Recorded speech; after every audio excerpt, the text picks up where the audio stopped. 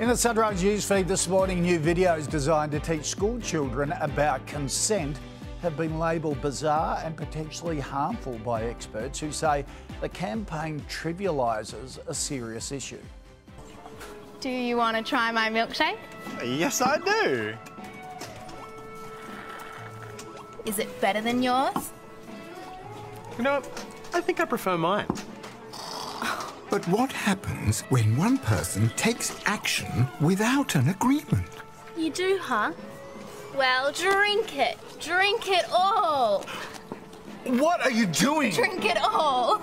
Moving the line. OK, for their take, I'm joined by journalist Louise, Robert Sherbo and ARN National News Director Deb Clay. Now, Louise, Department of Education has actually sent us a note this morning about this because we've been covering it all day.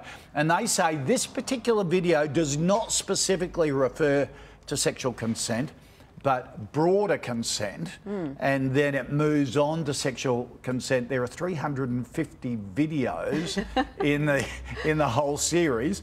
But do you reckon they missed the mark regardless? Yes, I do, unfortunately. It is such an important topic for young people and society as a whole. I think if you're talking about sex and consent, you need to use those words. And the fact that Grace Tame, our Australian of the Year herself, a victim of sexual abuse and violence, has dismissed it as unhelpful, I think is very problematic for the government and getting a message across to our young people. I've got a 17-year-old son. I wouldn't be showing him this video. Yeah.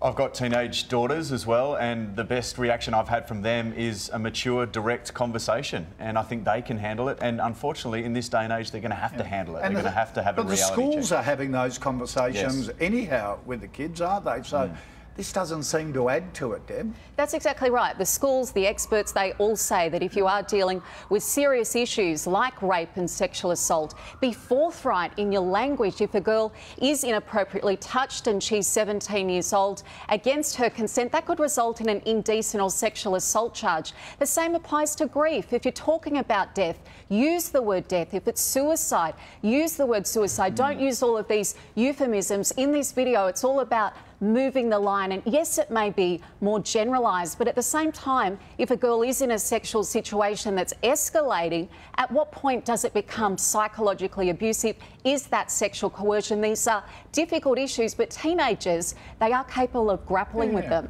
Teenagers are pretty savvy with this sort of stuff. They know, so speak to them as intelligent people.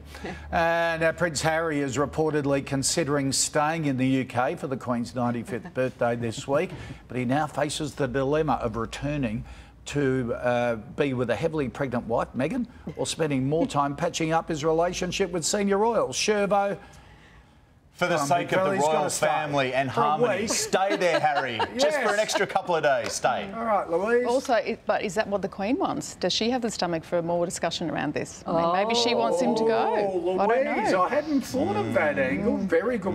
What, she wants him to go? I don't know, maybe. Hey, there you go. Well, I'm with Shervo on this one, Koshi. It's not every day that you turn 95.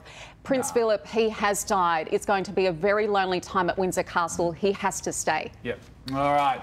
There you go, Harry. Message is clear. Coming up, a star-studded country music awards featuring our very own Keith Urban, and Christmas with the Crawleys, the Downton Abbey sequel that you've been waiting for.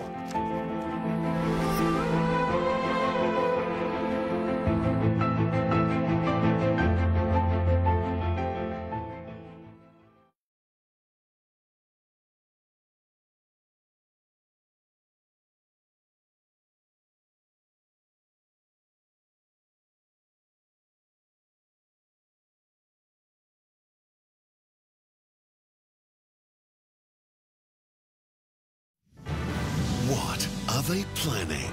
Apple's massive announcement. Your first look on Sunrise tomorrow.